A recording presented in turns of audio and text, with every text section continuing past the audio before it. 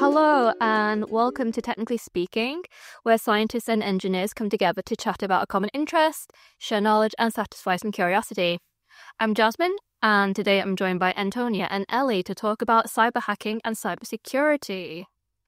So, why are we talking about this? So I was listening to another podcast about cyber hacking, and it gave me an idea, and I thought, you know what, this would be a cool thing to talk about with your friends. I'll take that. I mean, I know nothing about cyber hacking or cybersecurity really, apart from what you see on TV and movies, which, as we all know, probably isn't what actually happens. Apart from what I get emailed periodically in the year from work, being like, update your passwords, do better, use two-factor authentication, do better, do don't better. get hacked. Just don't get hacked. That's it. That's all I've got. Antonio, have you got anything more? Well, yeah, like Jasmine said, it'd be a fun thing to talk to your friends about. I think I was at some party or some social event and I met someone who works at a company that hacks other companies on purpose to then tell them you are vulnerable. Wow. Okay, I see that. That's a good idea, I guess. You've got to know your weaknesses to make them better. Yeah, so up until that point, I only knew what Ellie knew. Literally nothing. Yeah, exactly. Yes. Yeah, so cyber hacking is essentially when a person breaks into a computer system or server, with the intent of stealing something or for some kind of malicious intent, which we can go into later if anyone is interested. But the people who do these types of hacking, they're called hackers, or cyber hackers in particular. And interestingly, they have different types of different types of hackers, which I'll refer to as like a color and then a hat. So the kind of hacker that Antonia mentioned, where they actually hack other companies, that is known as a white hat hacker or an ethical hacker. So their job is essentially to identify weaknesses in a company's like online system, so that that company can then put in measures to make themselves stronger and less vulnerable to cyber attacks. Because if someone does attack them and hold their website hostage or steal the information, it's pretty bad for business. Is that the goal then? Is to get like, I don't know, names and addresses or people's records of what they've purchased online or bank details, like what they actually are after? Yeah, so it's lots of different things. It depends on like the individual hacker, because they're kind of like scammers. They want to like get something for a reason. So personal information, or just data, which they can then sell. If they can get onto a computer and access financial records, and obviously they're going to rob you. I see that. Yeah, I mean, not good. These people are, I guess, criminals, I suppose. Yeah, they are essentially criminals because cyber hacking is, strictly speaking, illegal. But the white hat hackers, because they're ethical hackers and they've been given permission to hack onto someone's system, that is not illegal because they've been given permission. But hacking into someone's computer or system without permission is illegal and is punishable with prison time. But only if you get caught. Yeah, only if you get caught, which is why hacking is really tricky, because a lot of hackers like to remain anonymous. Yeah, I'm not surprised. I mean, I guess all criminals want to not be caught, don't they? So that's an obvious statement. They but... do. You said white and black hackers, but then the company that someone I may have met or not met, in case I need to cover up their identity, worked for a company that sometimes didn't get permission beforehand. It's like they got retrospective permission because they were doing that company a favor by identifying their weaknesses and telling them, rather than, I don't know, blackmailing them for it. Where does that fall into your categories? That would then be called a grey hacker, which is really creative because it's a mixture of white and black. So they hack, but not for the intention of like stealing, but more for just so they can go to companies and say, hey, we found these things that you should probably fix. And they'll either do it like because ethically they want that company to actually fix their problems, or they want money. So they'll be like, yeah, I've identified these issues, but I won't tell you what they are unless you pay me money. That is a bold business strategy, isn't it? To be like, It is. hi, company B, I'm company A and I've hacked you. Your defenses aren't very good. Pay me lots of money to fix your problems. Like that. I mean, I guess they could say no, right? They've got no... I mean, they could say no, but then they're risking quite a bit if what was found is quite severe. But then again, they could just have their in-person team then go in and figure out what was found. Yeah, it's true. I wonder how hard it is to know, like if you get told you have such and such a problem, how hard is that to fix unless you're one of these companies hacking other companies ethically? I was going to say, Antonia, did your friends give you any insights into like what the job is like of being a hacker? Not your friend, the guy that you met. Or didn't meet. Yeah. This person I met, they said sometimes it just involved trying different things. Sometimes it was as simple as getting the website source code, or sometimes they person hacked because they would have asked for information that might help them figure out where to go from there. Kind of like manipulating, kind of like guessing what's that word? When you do online banking and there's a question they ask you, it's usually like, so if there was a version of that, they might be able to work it out, sort of inferred that way, but it was not necessarily for that application, it was for a different thing. Yeah, there's like quite a few ways that hackers can like hack onto systems. There's generally things like malware. That's something that can be used. But I'm guessing there are other ways though. Yeah, I'm sure there must be. Yeah.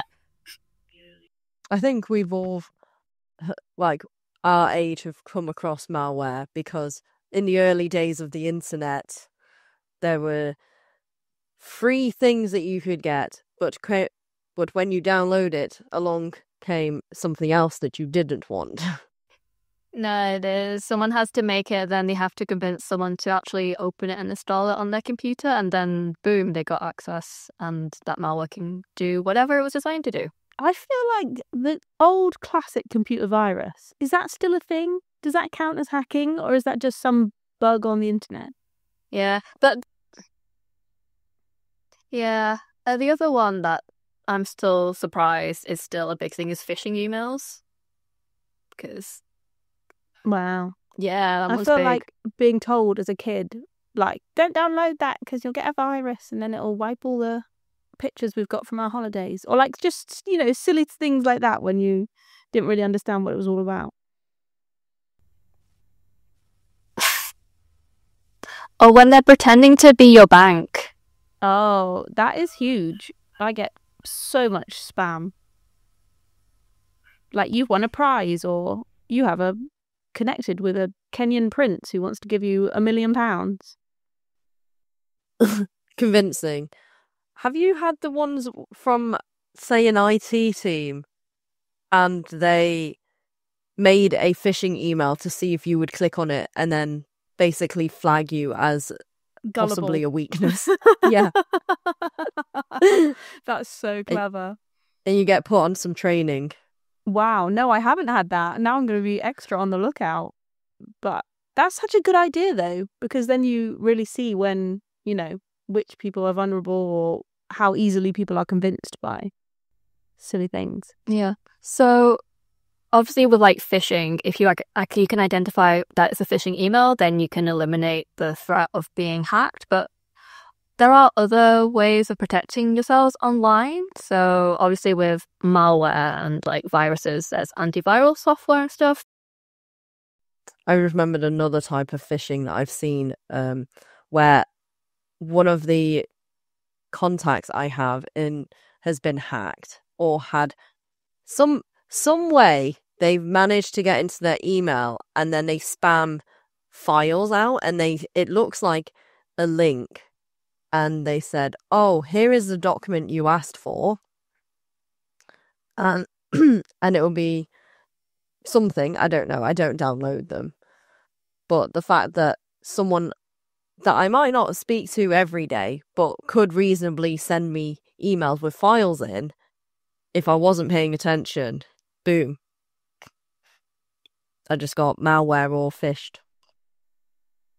So they're masquerading as your colleague, essentially.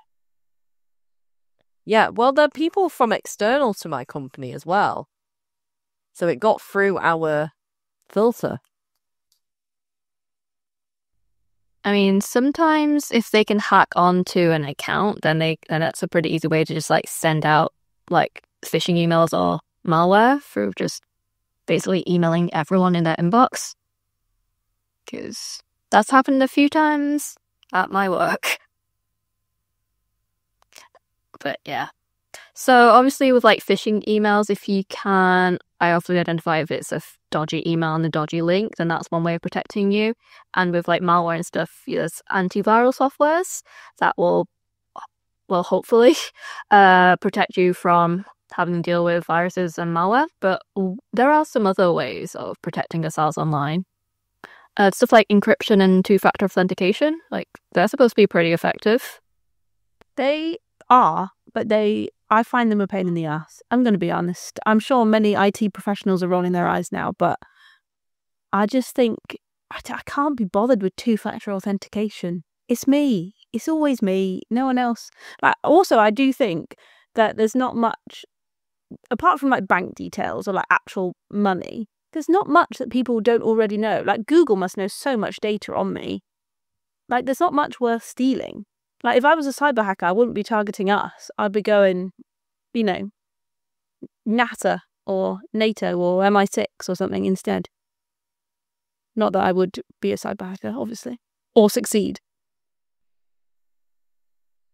I suppose that's where Jasmin was saying how if you can get someone in your address book, it could be convincing enough, because that's happened to someone in my family where someone else they knew WhatsApped them and said, hi, I need your help. And then from there, she got scammed out of some money. So it might not be the initial information that they want out of you, but then they've kind of gained a trusted account, maybe. Yeah, I suppose they've used it as like a stepping stone, haven't they, to like spread more, like a cascade effect of like, okay, we've had this one person, now we have access to all their address book or all their WhatsApp. We can then, keep going, and then it's just snowballing. Yeah, that's also happened a few times with like Twitter accounts or with like Instagram accounts. So I think it was in 2020 or maybe earlier than that. But it's in July 2020. Hackers took over more than 130 high-profile Twitter accounts like Barack Obama, Joe Biden, Jeff Bezos, Elon Musk, as well as like companies. Basically, they used these Twitter accounts to promote a Bitcoin scam. Oh my God. Yep. Wow. That's pretty impressive to do like a targeted, let's hit all these people, 100 people, whatever, and then really But push I can it also out. imagine how effective that is because of the kind, websites pop up all the time and it can be quite hard to trace back. Well, I was going to say, I wonder how many people fell for it. Like if they're, following Elon Musk on Twitter and he tweets, do this Bitcoin thing, are people getting sucked into that? Yeah, I would feel like it would depend on the person. But I think if like Barack Obama was trying to push Bitcoin, I think people would be like, this looks weird. Yeah. But some other people were like, it could be legit. Yeah, it's true, isn't it? I definitely depends on your like perception of that person and what they normally tweet and whether it like follows on.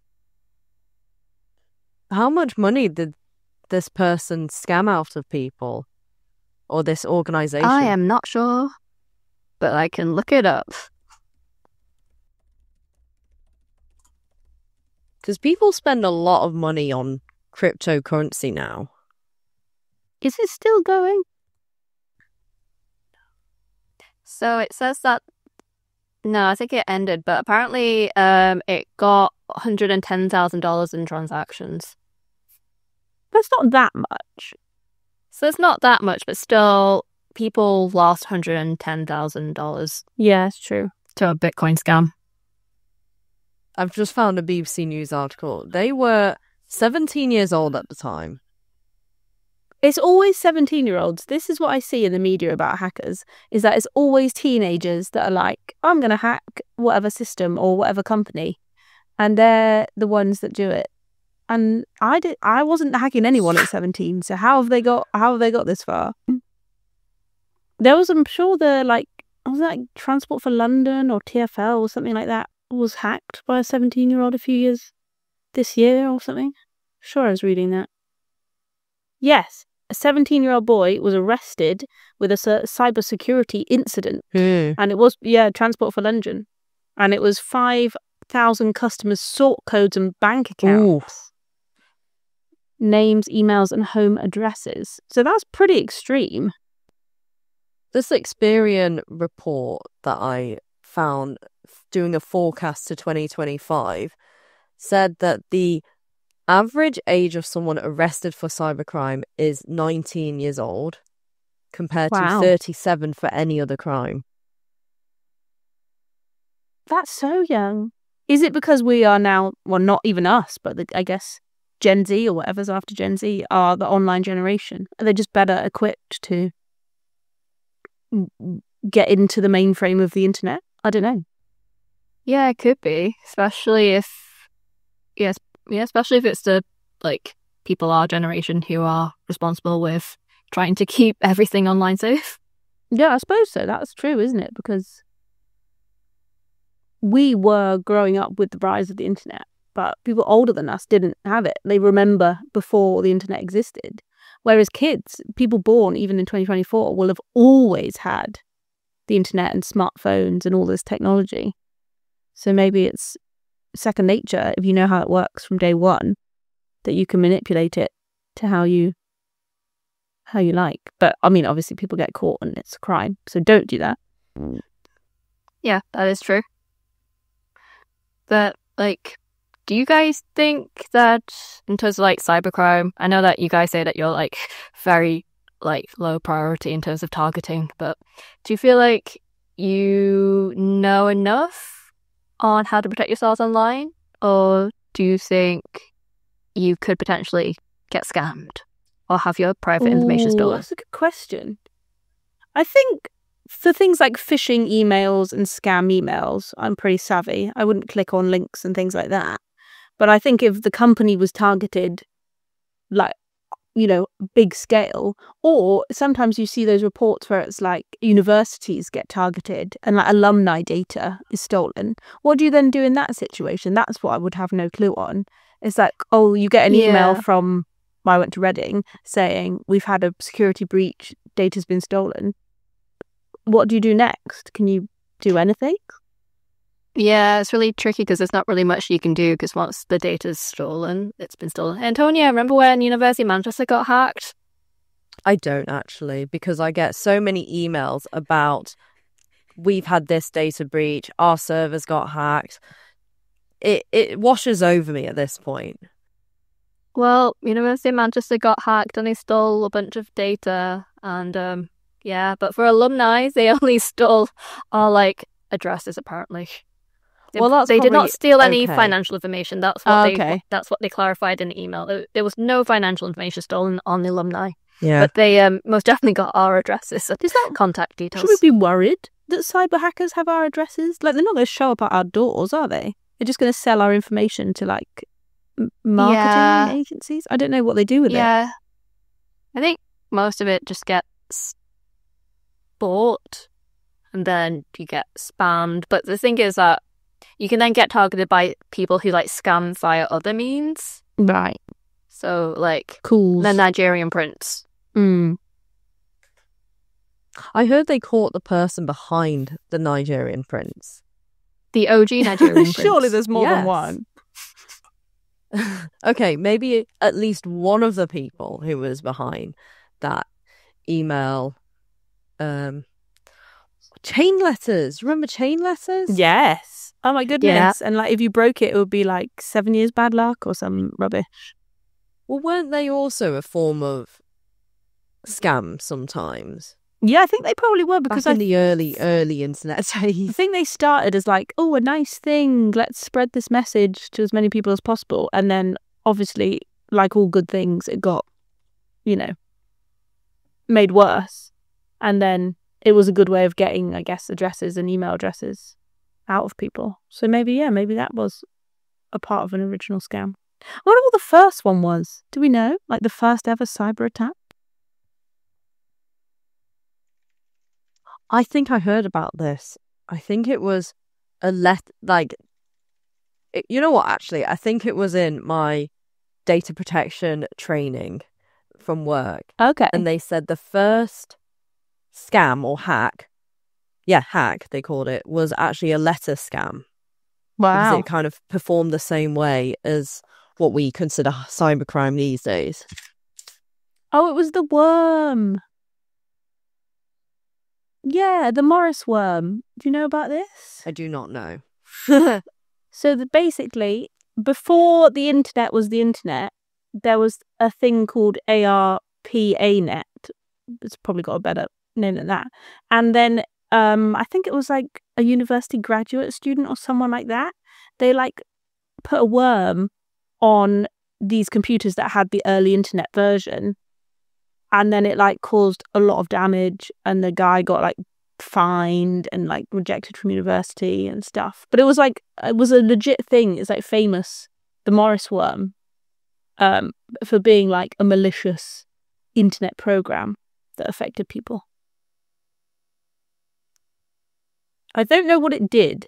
I don't know if it just shut down the computers or if it was did it delete data? Yeah. That was what a lot of early viruses did. They corrupted data. Oh, apparently it didn't destroy files, but it slowed down the network massively. So like you couldn't send emails. It was like a complete problem to use then, those computers. Apparently the damages started at estimates of $100,000 and then soared into millions, given the like severity of the attack. Wow. There we go.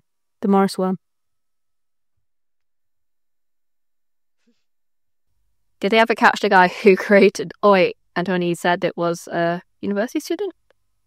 Ellie said that. Yes, they did. Ellie said it was a university student. They catch him Cool. and find him and sent him to prison, I think. Yeah, okay, cool. So obviously, like, we feel like we ourselves, in terms of protecting our own data, we feel pretty okay because we know what a phishing email looks like. We've done data protection courses, but in terms of what companies who have our sensitive and very, very valuable information are doing in terms of protecting our data, what do we think on that? So, Antonia, you mentioned the guy that you met who works for hacking other companies, but what else can companies do to protect themselves so that the information that they have on other people just doesn't get stolen? So, one of the most common data breaches, according to a cybersecurity survey by the UK government, said it's mostly through phishing. Woo! I've stopped clicking on those dodgy email links. I feel like we can do better. Surely there must be more than just phishing. What happened to like the movies where they're like desperately typing code into computers as they hack into, desperately trying to guess your passwords. Yeah, so 84% of businesses experienced a phishing attack. That's so high. But is that really minor? I guess it's a lot more low effort than actively hacking.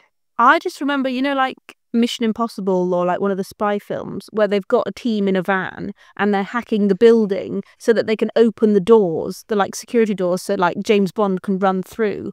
and like not set off the alarms. Are people doing that? Is that a real thing? Or do I need to speak to someone at MI5 to find out?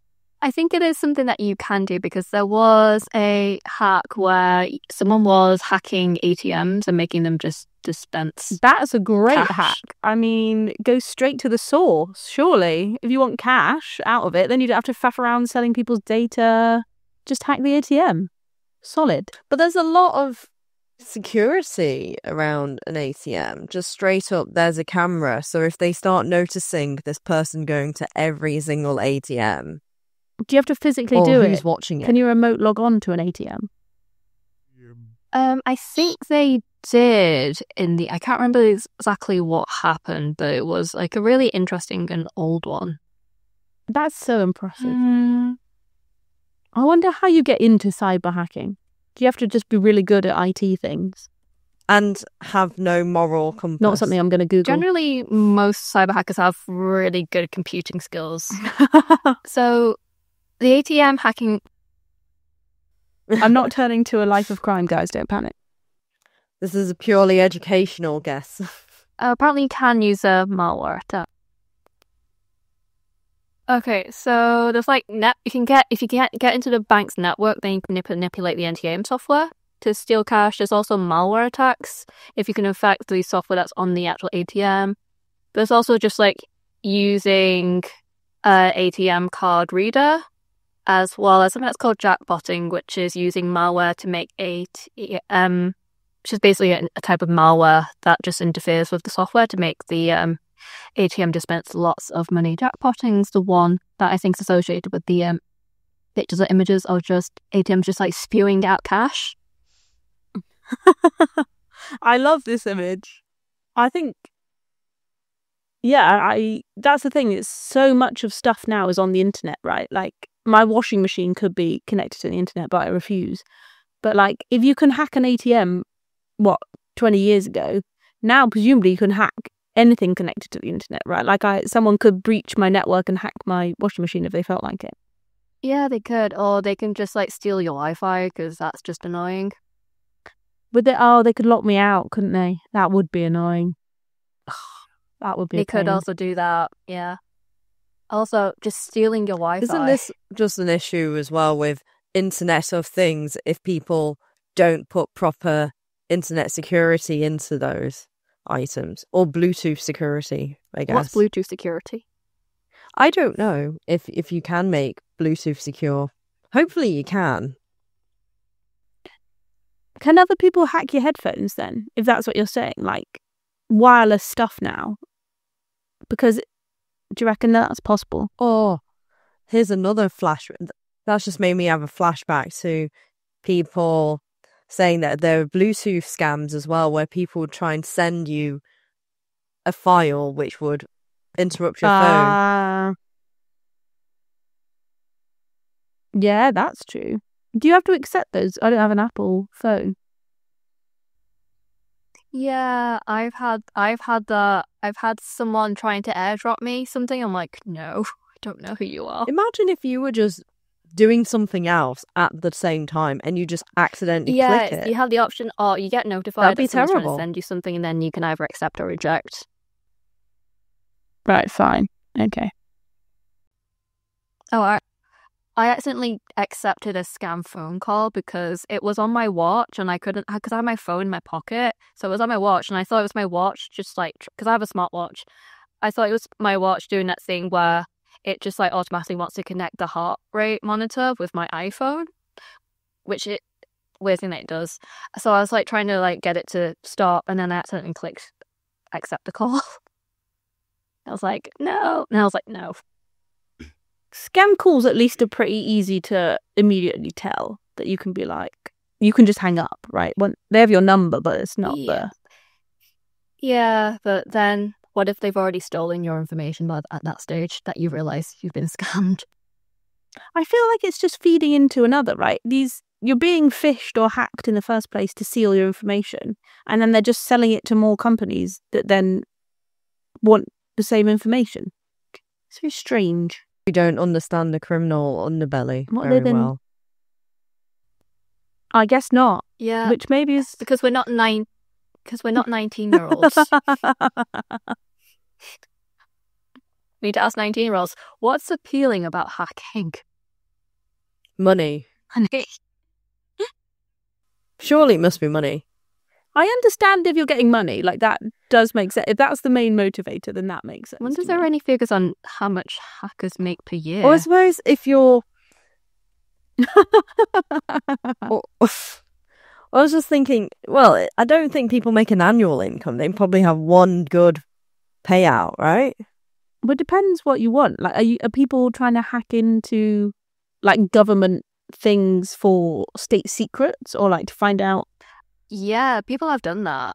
So Ooh. in 2016, when it was the presidential election and campaign, Hillary Clinton's aides, hackers targeted her aides through phishing attacks, which led to the leaks of thousands of her emails. Oh, okay, this which is interesting. I'm sure most people remember because that was one of the reasons why people hate Hillary Clinton. So this is like, we haven't considered this as an option of like a personal attack or like a smear campaign or like a politically motivated, you know, if you want someone to succeed and someone not to, you could hack the opponent and then release these emails and make them look bad or similar. Yeah. Ooh. That seems more malicious than just criminals trying to get money. Yeah, some of the so like there's some like really malicious attacks that can happen. I think they are technically called red hat hackers because they're just evil. And it's They just wanna more do- like personal, I suppose. Yeah, it's more like crimey stuff. So, like, they're the kind of people who like target companies or individuals with the intent of like stealing a lot of money or just doing a lot of damage. So yeah, they're pretty bad. I suppose it's also slightly blackmail as well then, because you could say, I've hacked into your Yeah. emails, I've got all this dirt or things you don't want the public to know, if you're a Yeah. public figure, and then pay me lots of money, otherwise I'll just release it. Yeah, there is one case on that. I mean, I don't think they were a famous person, but it's kind of how. Do you guys remember the Ashley Madison dating service slash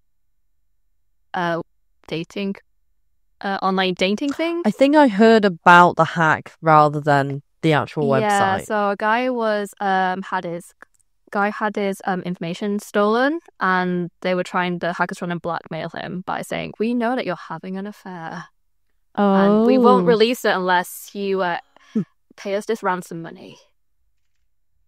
Wow. That was the whole conceit of the website, wasn't it? Actually, it was for extramarital Yeah. affair. Oh, I see. So Once you got anyone's information, you could just blackmail everyone using that pretty website. much. oh, apparently there's going to be a Netflix documentary about it. I think that's where I heard about it. But isn't going back to Hillary Clinton's data hack or email leak, isn't that the ultimate bad data breach, is on a national or international scale that could literally affect politics? Yeah, exactly. Yeah. What are they doing then? What are like Hillary Clinton's team doing to protect her data from that happening again now? Identifying phishing emails. Because it was phishing emails. It all comes that got back to the phishing emails. Everything goes back to phishing emails. Oh my gosh. So should we define what a phishing email is then for anyone listening in case they don't know what it is? Yeah, we probably should. What? It's just an email with a dodgy link in, right? That's passed off to look legit. People got taken in, they click the link, bad things happen. Yep. That's what I understand a phishing email to be. Antonia, do you also agree? Phishing email?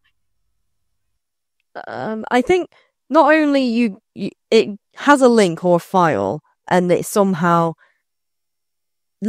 steals your data or leaves you with something that can then steal your data, like some software. Right.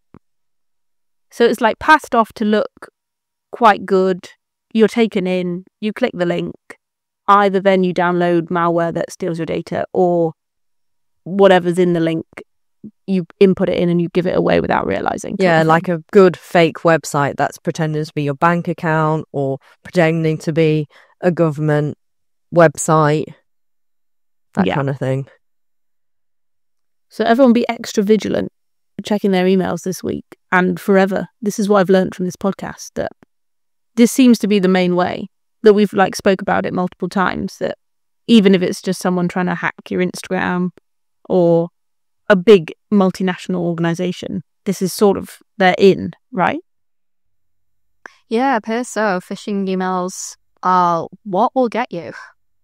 And it's not the people like driving around in vans trying to hack into a building so they can like steal all the company's secrets. I'm quite disappointed, to be honest. I was really picturing like, you know, people hacking in and turning off the lasers as James Bond parachutes in from the ceiling, and the doors not being able to open, but the guy's like really frantically typing, and then just at the last second it goes green on the access panel. You can kind of do that. So there was a bug with sorry, that is a bug on my laptop. It'll go back to the screen. Is it a phishing bug? Be careful. Might be a phishing bug.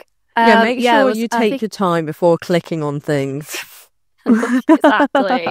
I think it was a bug with Ring, the Ring doorbells, where people could use it to then hop onto your Wi-Fi, and then they could just like disable stuff and like, just do stuff with your Wi-Fi. Could it unlock and your any front device door? that was connected? If you had a electromagnetic door lock, you could just open the door then. Yeah, for sure you could if you've had that kind of door. Wow. Yeah. Also, protect your Wi-Fi.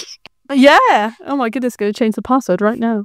Make sure you have a secure network, and always be wary when you're on like free Wi-Fi networks, because someone could hop onto your phone. Wow. There we go.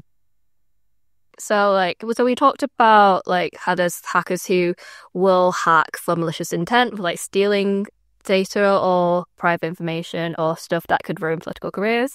But there are also like actual vigilante hackers. So these are like hackers who want to do like good. So an example would be, there was this guy who was known as the most hated man on the internet called what was his name? It's not Julian Assange, is it? No, his name was Hunter Moore. He was notorious for revenge porn. And, oh my God. Yeah, so he got hacked by a group of hacktivists, is what they call themselves. Oh, like hacking activists. Yeah. So he got attacked by a hacktivist group called Anonymous, who basically, because they hated him because he was like a terrible person, so they did stuff like basically like empty out all his bank accounts, like delete a lot of his personal records. Incredible. Yeah. Yes. Oh, okay. So they were like being the vigilantes. I'm with you now. They're like Batmaning him. Yeah, they were. And there was another one. So there was a group of hacktivists who managed to hack onto some cameras, managed to capture images of a Russian attempted attack to get into Ukraine. So that was another one. Oh, so they were on the side of Ukraine to be like, hey, you got something here. Sort defend of warn yourselves. them in advance. Yeah, right. Defend yourselves. I see. Yeah, so not all hackers are bad people. Some 19-year-olds who are really good at like hacking decide, you know what, I'm not going to try to steal money from people. I'm actually going to like help people. I'm going to hack for good. I'm going to hack for good. That's a nice note to end on. Yeah. I mean, like, if you're really good at hacking, what would you hack? What would I hack? Oh, I don't think I wouldn't go criminal because I just would get caught. I wouldn't be that good a hacker. Maybe I would hack for good. Maybe I don't know how I would hack for good, but I'd think of something. I'm trying to think if there's any companies I don't like that I would be happy to steal from. But maybe I shouldn't admit that on on a public forum. Yeah, I think anything Antonia, what would we you say do? could be incriminating. Could be very incriminating. I definitely lack the computer know-how to be able to do that, so I don't think anyone's in any danger that I'm going to hack them. No, but you can definitely spot a phishing email. Remember, that's the one that counts the most. Maybe I'll make some sort of anti-phishing email software in my hacker ability.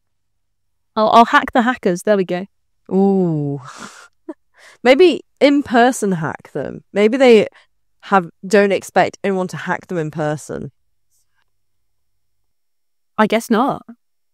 It's all online. Are they in vans? Are they in basements? Where are they? Are they just normal people? It's just Ellie just knocking on their van window like, hi, do you want to buy my Scout you see cookies? you're hacking. That's also a classic from TV, isn't it? Girl Scout cookies. Are you telling me that's not a scam now, though, is it? No, I think it was a cover that people would use. Oh, I see. Right, I'm with you. In the movies. Wow. I'm really gullible. Okay. I need to be extra vigilant. That's what I've learned. Be extra vigilant. Don't click any links you're wary of. Phishing emails are clearly the devil's work. And use second two-factor authentication. I'll never complain about it again. I mean, I will, but at least I know what it's good for. Yeah. Cool. So we've gone over what cyber hacking is, the different types of hackers, good and bad. So cyber hacking is the act of breaking into a network or computer system to steal data, modify data, or even something more malicious. And these are carried out by people known as hackers. We've also gone over some of the things that you can do to protect yourselves online, like, as Antonia mentioned, two-factor authentication, very important, but also important is encryption. But do we feel like we can protect ourselves? Like, I feel like I do enough to protect myself personally, but for like companies, a whole nother story. But I like to think that they're getting better. But most importantly, like if you yourself are concerned about staying safe online, especially from like hackers, definitely take any data protection courses, and you can do the stuff that we said we're going to do. Well, and you can also just look at more ways to protect yourself online. So thanks for listening, and we'll see you in the next episode. The views expressed in this podcast belong entirely to the person that said them. They do not represent any industry or organisation. If you enjoyed listening to these views, it would really help us out if you could rate us, leave a review and tell a friend. This podcast was sponsored by no one, but if you're interested in funding us to continue to have frank discussions about science and engineering, please get in touch.